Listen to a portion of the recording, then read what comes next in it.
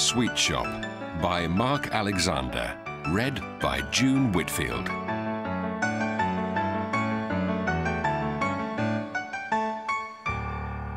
To the girl, it seemed an age since the day her troubles had begun. Black Monday, she called it. But in fact, it was only the week before. On that afternoon, she sat in Ing-Lit class fiddling with her hair ribbon, which she always did when she was bored, while Mr. South rambled on about fairy tales of all things. There's a lot more to traditional fairy stories than you ever imagined when your teacher read Jack and the Beanstalk to you in the infants, he said, his specs flashing as they always did when he tried to get the class interested in his subject.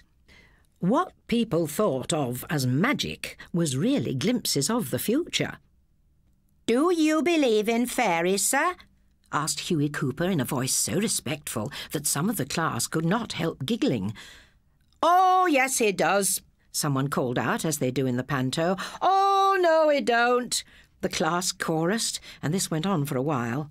When it was quiet again, Mr. South said, "Think of what I was saying.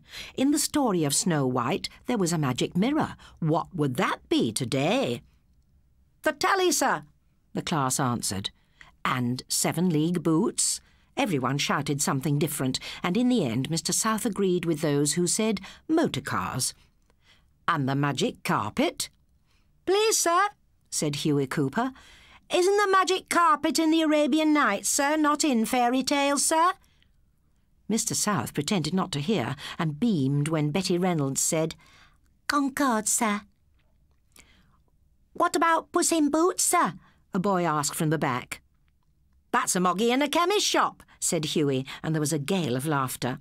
Mr. South was getting angry, but the buzzer saved the situation. It was home time, and laughs were over for the day. "Now think about fairy stories," he shouted over the banging of desk-tops. "Next lesson you will write me an essay on fairy tale things in modern life." In the playground, the girl met her brother. Being a year older than her, he was in another class, and they walked home together.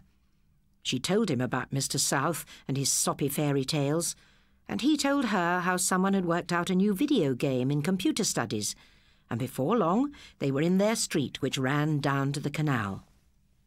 "Hey, there's Dad's bike against the fence," the boy said. "Wonder why he's home." Even as he spoke, the girl felt scared. She just knew that something was wrong, and as soon as they went inside, she found out what it was. Their father was sitting at the kitchen table with a funny, not ha-ha look on his face and a mug of tea in front of him. "Your dad's been made redundant," shouted Dora, their father's second wife. They could not bring themselves to call her mother. 25 years I've been at Allroyd's," he said slowly. "And even if I say so myself, I was their best joiner in the unmade furniture shop. And now I've been chucked out like an old boot. Seems there's no call for unmade furniture anymore, so the old shop's being closed. They'll carry on making mass-produced rubbish, probably with robots. But they don't need craftsmen anymore, and in my day it took a 5 years apprenticeship to learn the skills." "Pity you hadn't learned something more useful," Dora said with her special sniff. "Like what?"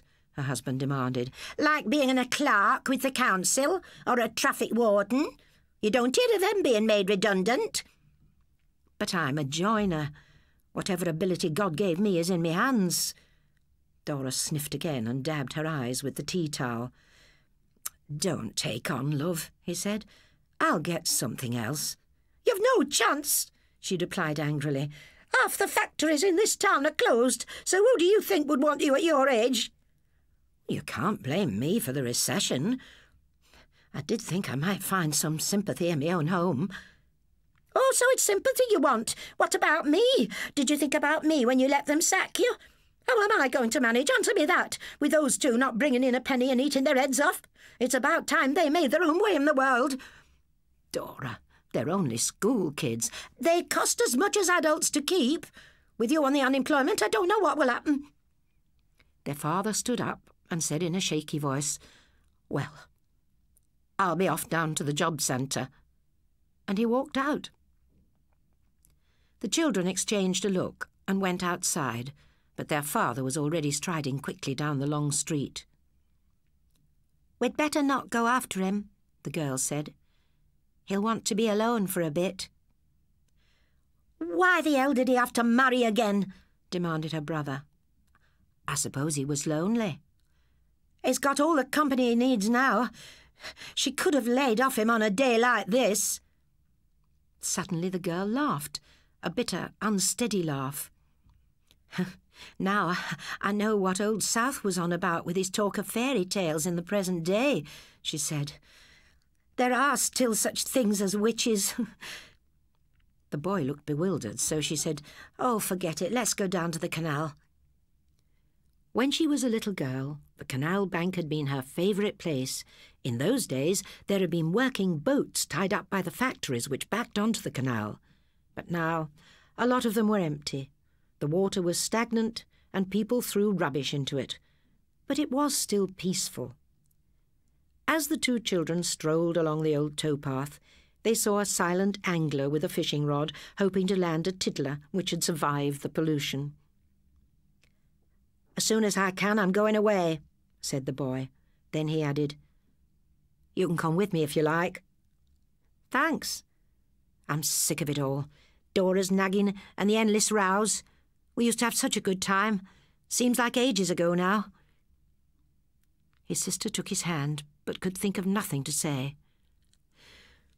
The canal ran through the town, but as it was hidden away behind buildings, most people had forgotten about it, which made it a secret way for the children to wander, until they found they were in a part of the town which was strange to them. "This must be the old town where the council was going to build those new blocks of flats," said the boy. "Let's go and see what it's like." They went up a narrow passage between two warehouses and found themselves in a street where most of the houses had been knocked down. This had been done to make way for tower blocks, but the council had run out of money and the place looked like an old battlefield. Here and there a few houses, some lonely shops and a boarded-up church survived among the rubble.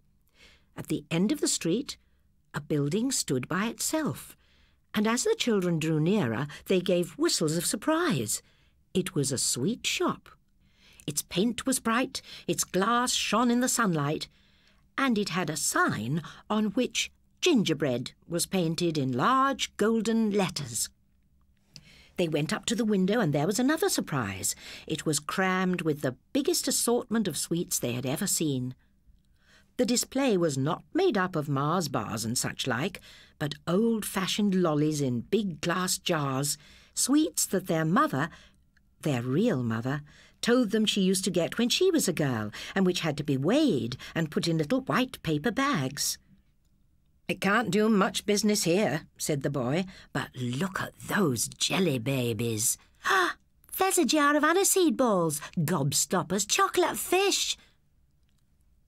"If you're so interested, why not come inside?" said a soft voice, and they saw a plump, white-haired old lady smiling at them from the door. The only odd thing about her was her spectacles, which magnified her eyes to twice their normal size. But the children soon got used to her appearance. Inside the shop, she gave them different sweets to try, until the boy, feeling he should spend some money, bought a quarter of Pontefract cakes. "Look, I have some gingerbread men," said the old lady. "Do you know the story of the gingerbread man?" "My mum told me when I was small, and I cried at the way the gingerbread man kept losing pieces of himself as he ran away," the girl said. "It seemed so sad." "But not for those who were eating him," chuckled the old lady. She was pleased to have someone to talk to because, as she told them, she had lost most of her customers when the houses were demolished. But she loved her shop and did not want to leave it. They stayed chatting with her until it was twilight outside and they had forgotten what had happened at home. "Come back to gingerbread any time," she said as they left. "My name is Hazel. The kiddies used to call me Aunt Hazel. You can if you like." When they got back to the towpath, the girl found that the old lady had slipped a big bar of fruit and nut into her pocket. "What a nice old dear," she said as she shared it with her brother. "A shop reminds me of a picture I once saw in a storybook," he said. "Didn't think there were any shops like that left." "It's a find. Perhaps I will come back and see her." "You're just out for free chocolate," he teased. Next morning the two children did not wait to have breakfast but hurried out. They were sick of the quarrelling that had flared up the night before, when Dora had accused them of always plotting against her because she had the bad luck to be their stepmother. It was something that had not occurred to her until their father had been made redundant. When they reached the corner, the boy said, "I'm going to cut school today." The girl nodded. "Let's go for a walk." Poor old Dad. All those years at Holroyd's, and Dora going on as though it's his fault. Without either of them discussing where they were going, they arrived at the cemetery. In front of the gravestone with their mother's name on it was a bunch of carnations, and they realised that it was not to the job centre that their father had gone the night before. Later, they found themselves wandering along the canal bank, a place where they were less likely to be reported for playing truant. "I know," said the boy suddenly. "Let's go and see Aunt Hazel.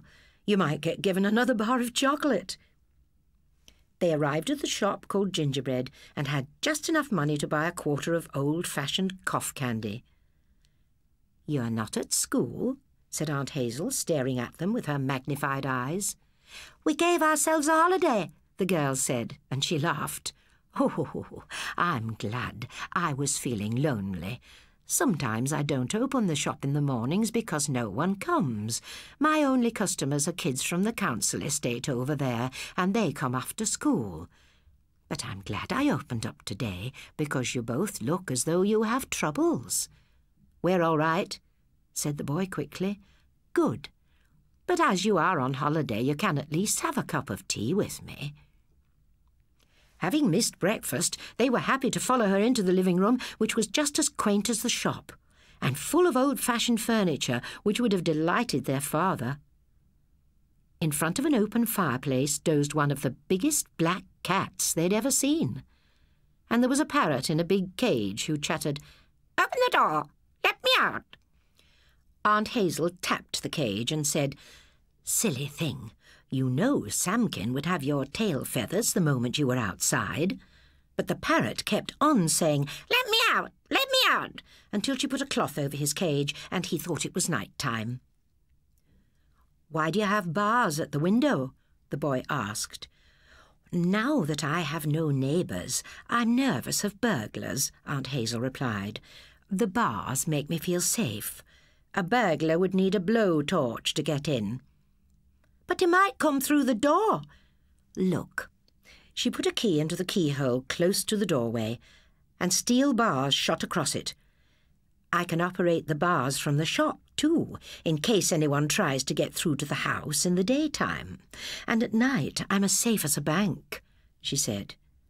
"It cost a lot to get them fitted, but at my age you don't want to be worried each time the house creaks.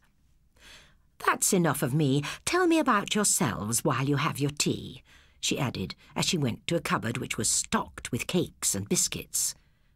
She seemed so kind, rather like a nice granny, that the children found themselves telling her about their father being made redundant, how they did not get on with their stepmother, and how they would like to leave home.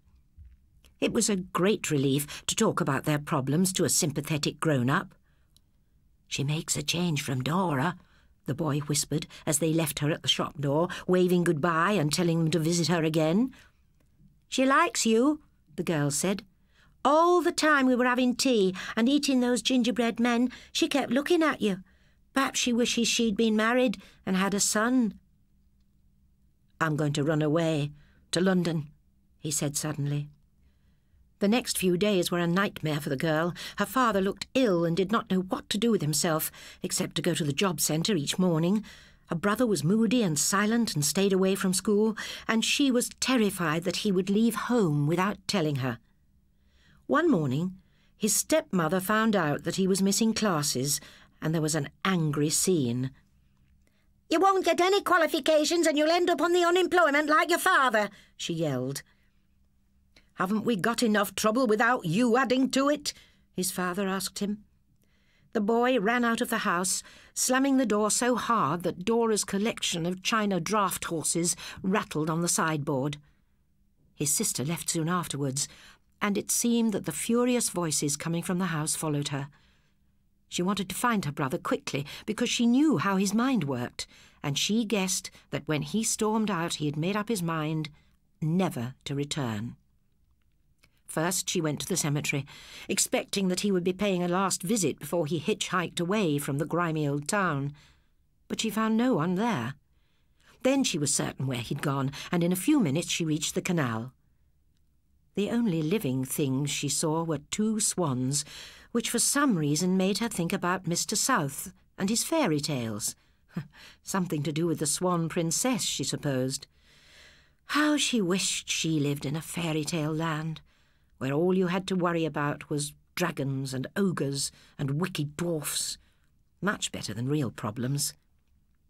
She was out of breath by the time she found herself in the demolished street where the sweet shop stood alone at the far end. "Aunt Hazel," she called when she went inside, but there was no answer. It was the squawk of the parrot which made her open the door behind the counter and step into the living room with its pretty furniture and barred windows. To her horror, she saw her brother in front of the open cupboard, and he was stealing. "How could you?" she gasped. "And from such a nice old lady." "I'm not taking much," he answered. "Not money or anything. Just some biscuits and scones to keep me going till I reach London." "It's still stealing," she said. "You should have asked." "I don't want anybody to talk me out of going," he answered in a sulky voice. "And that goes for you too." She was about to give him an angry reply when there was a grating sound, and the steel rods slid across the doorway behind her. Then Aunt Hazel appeared in the shop, her huge eyes peering at them through the bars, as though they were animals in a zoo cage. "Well, well, the chicks have returned to the gingerbread house," she chuckled. "Welcome back, Hansel and Gretel."